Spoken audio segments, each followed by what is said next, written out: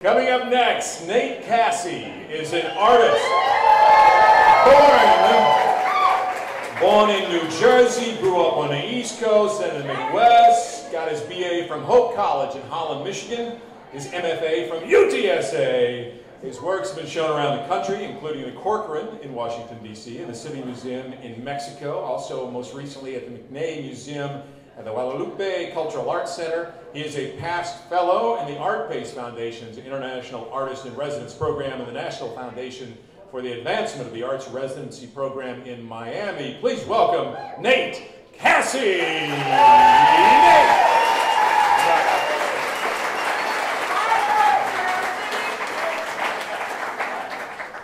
Y'all look good out there. Thanks for coming. Let's get started. I come from a family of makers, if not artists, in 7th grade shop class with power tools in 7th grade. I made this lamp. It's still in our front bedroom of our house. It's one of the first complicated things I remember making mostly on my own. My interest in art started with a sculpture class my freshman year of college. I found that art was a discipline that I could put a basket that I could put a lot of different eggs into. A lot of the work that I do, while it looks very physically different, involves some sort of physicality here. The viewer had to lean up against a wall, look through a lens to see the piece. I was a past resident at ArtPace. The view on the left is the outside of the piece. The views on the right looking through lenses set into that padded vinyl wall. And usually, in all the views, something's looking back at you, or you're looking at the back of yourself. KISS was installed on Houston Street for an exhibit in empty storefronts.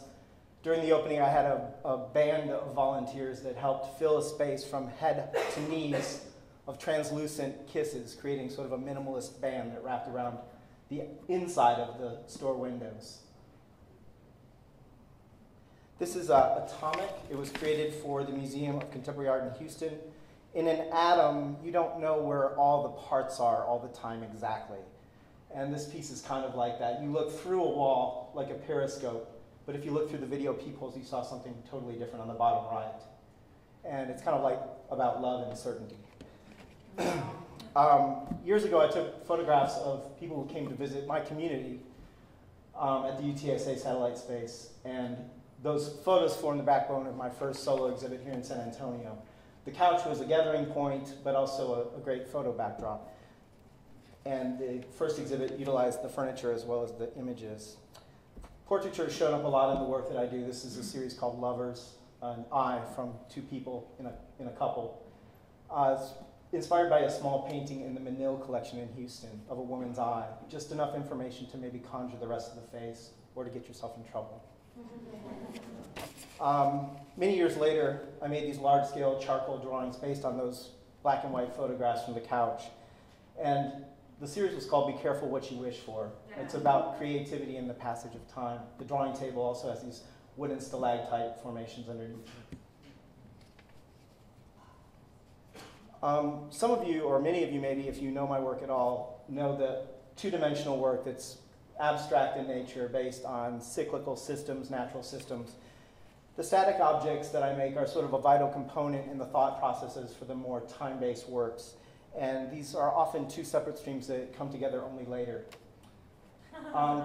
Point of contact with people and place in San Antonio for me is very important. I've been involved with the Artist Foundation here since its inception, and done all sorts of ridiculous things, from carving ice to roasting whole large animals to help raise money to give away money to artists in San Antonio, Texas.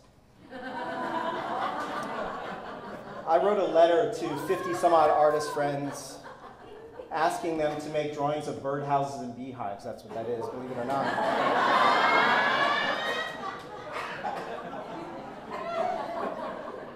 They symbolize parts of community. I produced a catalog and I showed the archive of drawings at Three Walls Gallery here in San Antonio, and I promised the artists that I would send them a piece back.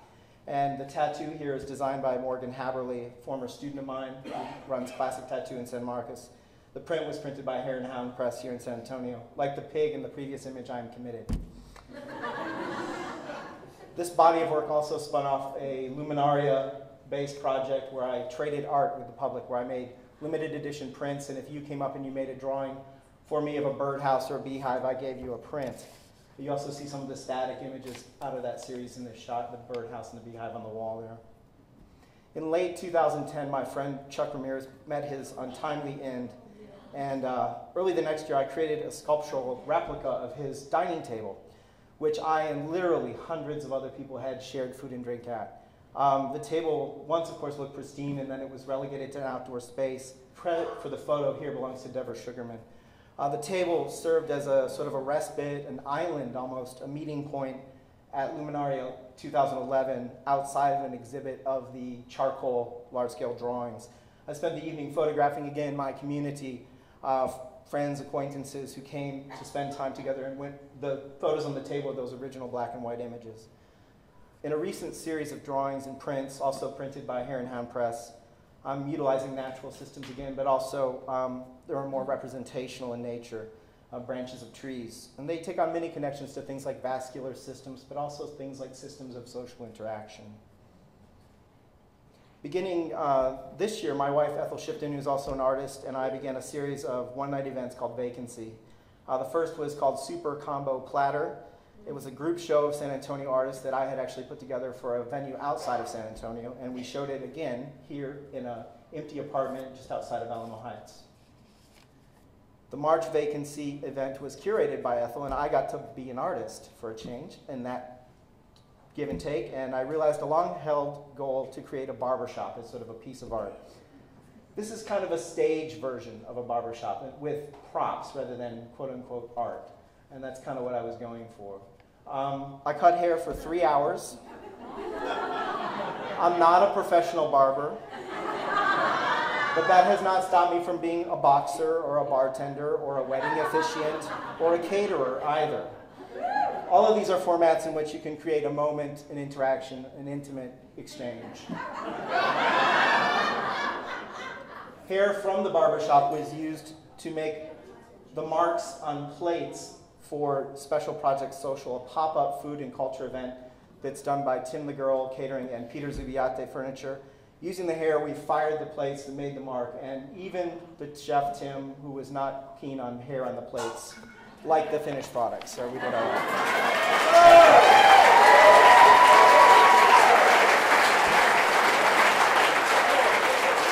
Good job.